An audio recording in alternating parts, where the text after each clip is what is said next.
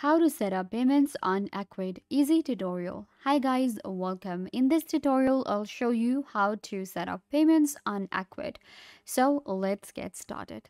First, what you guys need to do is you will log into your ecwid.com and you will get right here. I have opened up my Ecwid control panel. Here we have all of the different options.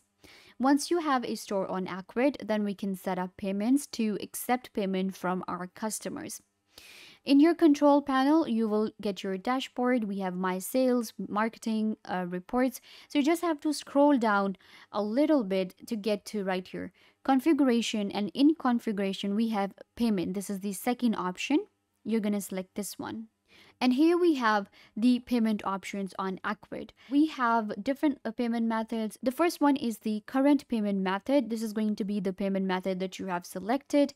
Then we have the new payment methods, for example, cash on delivery, invoices, bank transfers, and then we have some of the payment like cards, for example, credit cards and debit cards that we can add. And we have third-party tools available as well, such as PayPal, Stripe, and Apple Pay. So the payment method is the setting up is really easy. Let's say I want to select a method from here, and I will just click on add method, enter like bank transfer, enter the instruction, click on save, and a manual payment method will be saved on Ecwid. Moving on, if I want to select, for example, choose a method from here, I have, let's say, 2 checkouts. I'm going to select that one, enter the details, and I will be able to set it up. Then we have payment processors.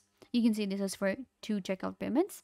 We have payment processors. Click right here and we have all of the different processors available.